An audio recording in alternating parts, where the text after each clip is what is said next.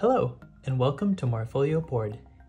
Although the images tell the story of your interior design mood boards, adding relevant titles, captions, and labels is extremely important to help direct your audience and style your board. In Morpholio Board, you can edit the font, color, size, kerning, and line spacing to get your text looking just the way you want it to. Let's get started. We're starting here with this really beautiful material board, which is great, but it's missing a bit of direction, and that's because it doesn't have any text on it yet. So what we're going to do is add a title, labels to the different pieces on the board, and then add some notes down at the bottom to help describe the different materials that are laid out. Let's start out by adding a title. I'll zoom into the top, and over here is where I can add a new text box. Tap this button. You can see a text box appears, and I can start typing and adding my title. Now I want to adjust the font to make it fit the mood of this board a little bit. Maybe go for a serif font. So I'll scroll over to Optima, pick the regular. That looks pretty good, but you can see when I adjusted the font, I also lost my single line. So all I have to do is pull this blue dot to extend the text box. I can adjust the size of the font as well, so I will bump that up to 36 to make it more prominent.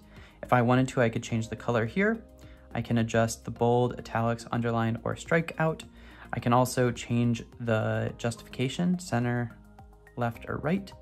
I can adjust the line spacing, and we'll look at that in a second with a different set of text. And I can also adjust the kerning. So if I want to space this out a little bit, or maybe pull it in a little tighter, I can do that and get the text exactly how I want it, add it to my page, and when I'm done, just hit the done button, and now I have added this title to this board. The next thing that I want to do is add some labels to these different material samples across this board. So I'll zoom in and again hit the text button. This time I will type out my label, material 1, extend my box.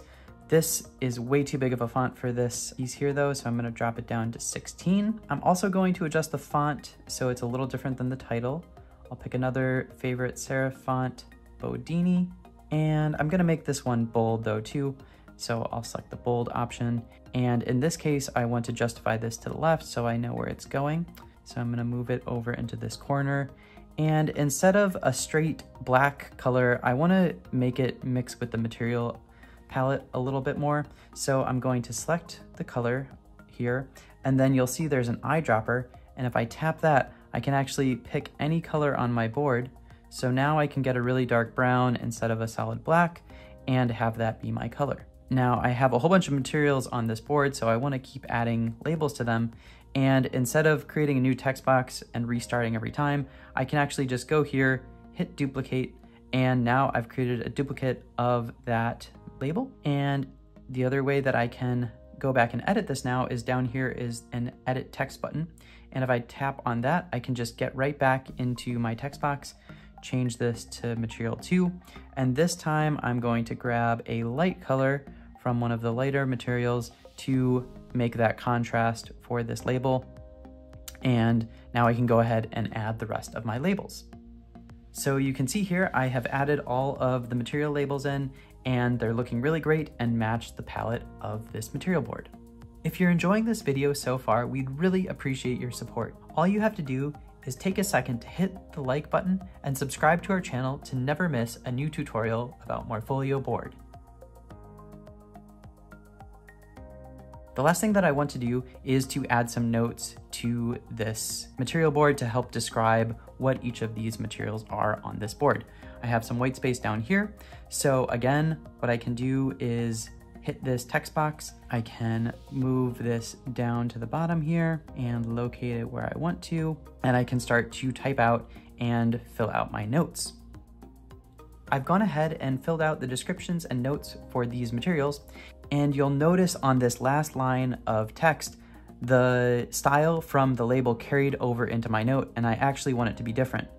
With Morpholio Board 5.0, you can actually go in, select that part of the text, And now I can change just that part of the font, make this a veneer, can go in and then make it italic so it matches the rest of the notes.